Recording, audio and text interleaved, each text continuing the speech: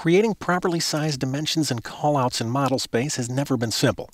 You were always required to calculate the appropriate sizes to use based on your plot scale. Fortunately, we never have to do this again. By setting our dimension style and our multi-leader style to annotative, AutoCAD will automatically size our dimensions and our callouts.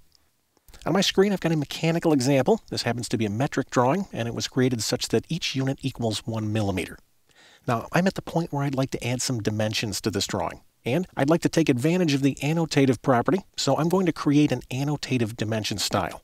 To do that, I'm going to come up and click the Annotate tab on my ribbon, and then I'll click the Dimension Styles icon.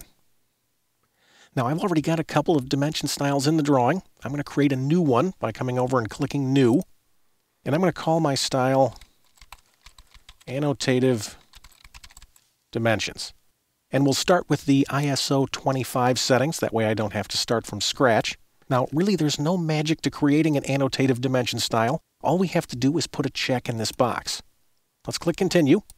Generally speaking, all I have to do is set the size values on these tabs to equal the size that I'd like my dimensions to appear on paper. I'm going to take a look at my text height. I'm happy with a 2.5 millimeter height for my text. Let me mention one thing about your text style. You may wonder if it's necessary to use an annotative text style in your annotative dimensions. It's not. The fact that the dimension style is set to annotative will control the size of your text. Let's take a quick look at the Symbols and Arrows tab. I'm happy with the size of 2.5 millimeters for my arrowheads. The only setting I want to change is on the Primary Units tab. I'm going to come down to Decimal Separator and click this flyout, and instead of using a comma, I'd like to use a period to separate my whole units from my decimals. Now that I'm finished, I'll come down and click OK, and I've just created an annotative dimension style. Notice this little icon. This icon tells me that this dimension style is special. It's capable of automatically sizing itself to match my plot scale. Now this style happens to be current, so I'm going to come down and click Close. Let's say I'm going to be plotting this drawing at half scale, or 1:2. To create my dimensions, all I have to do is come down and set my annotation scale to 1:2, and then I'm ready to go. I'm going to move up and click the linear dimension, and we'll create one from the endpoint here to the endpoint here, and we'll pull it out. I'm going to hit my space bar to go right back into the command. We'll create one more. Let's zoom in a little bit. Notice the geometry in this area is quite small. Let's say I was going to plot a detail of this area at twice its normal size, or 2:1. No problem. Let's change our annotation scale. I'll click the flyout and we'll set this to 2:1, and then we'll create some more dimensions. So I'll click the flyout and select Aligned. I'll zoom in a little bit closer, and I'll create a dimension from the endpoint here to the endpoint here, and we'll pull it out. I'll hit the space bar to go back into the command. We'll hit the endpoint here to the endpoint here, and we'll pull it out to the endpoint of this arrowhead. Notice how my dimensions are automatically sized based on the annotation scale. I'm going to do a zoom extents. Now this drawing already has a layout created with some viewports. Let's take a look. To do that, I'm going to come down and click my Quick View Layouts tool. I'll select my layout preview, and then I'm going to click on Screen to dismiss the tool.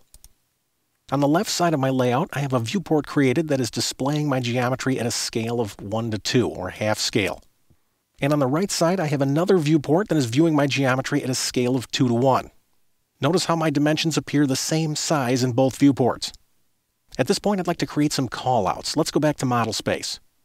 To go back, I'm going to right-click on my Quick View Layout tool and select Activate Model tab. Our multi-leaders also conform to the annotative property. To create annotative multi-leaders, I'm going to come up to the Multi-Leaders panel in my ribbon and click the Multi-Leader Style icon.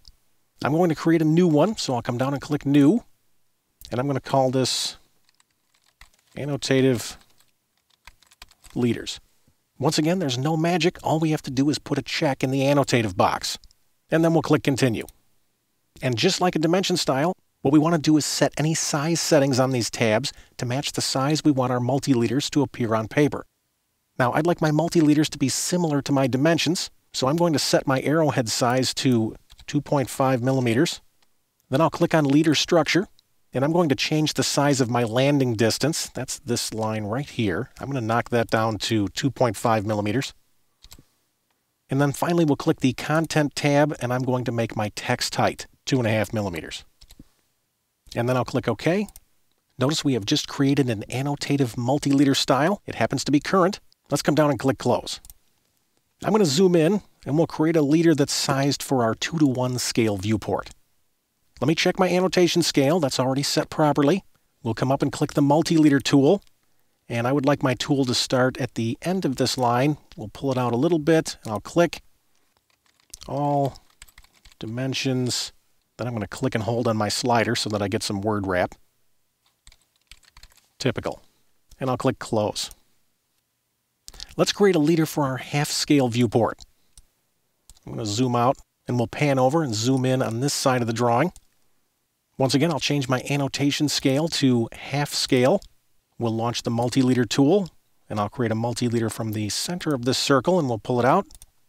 Then we'll type 6 holes evenly spaced.